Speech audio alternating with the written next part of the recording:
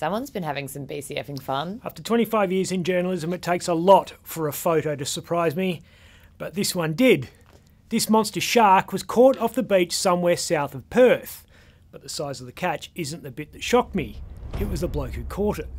Didn't expect that. Quite the pair. A ferocious animal, feared by humanity, and a shark.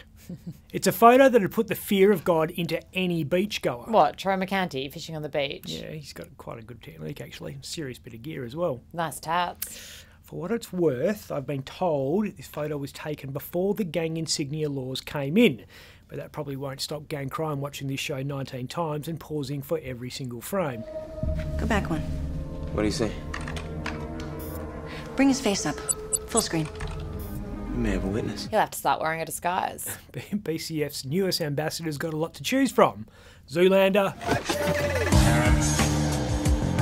Captain Caveman.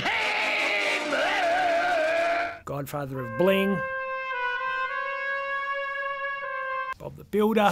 Yes, we can! I reckon the cops have got bigger things to worry about. Well, they should be investigating what is one of WA's most audacious thefts. West Coast's going to slug fans close to $60 for the cheapest ticket at a home game. That compares with the $27 you'll pay at the MCG or Marvel Stadium. It's more than a family of four pays to go to one of those grounds in Melbourne. The Eagles say different membership structures means we aren't comparing apples with apples. And we aren't. We're comparing very expensive apples with apples. Freo charges $38 to see this. The kick back inside. Brayshaw, the goal was there. Which is $20 less than Eagles supporters fork out to see this. Dropping back, Dowling. Spilt the mark, Dowling. West Coast executives will no doubt point to the club's dire financial position after COVID wrecked a couple of seasons. Profit last year was just $3.5 million, the club's investment portfolio was just $55 million, and net assets were just $108 million. Administration costs were, however, up 19% because Trevor Nisbet's money bath doesn't fill itself. Well, the AFL could soon be competing with Perth Glory for fans. McGowan has just launched a jobs blitz in the UK. He's trying to convince 31,000 doctors, nurses and teachers in England, Northern Ireland, Wales and Scotland to leave the British drizzle. Oh, it's good Scottish weather, madam. The rain is falling straight down.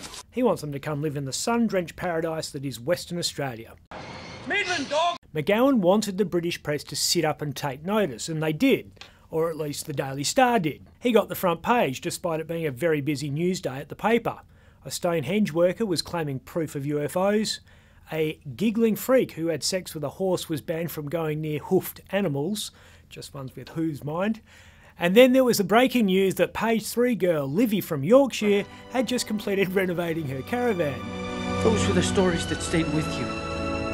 That meant something, even if you were too small to understand why. Senior Minister Paul Papalia was quoted in the relatively upmarket Daily Mail. He implored Britons to move down under because our wages are higher, our cost of living is lower, and our health system is world class.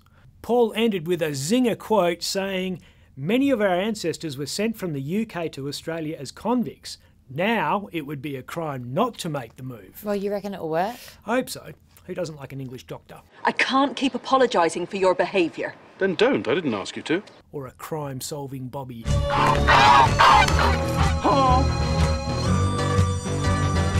And British nurses are always in hot demand.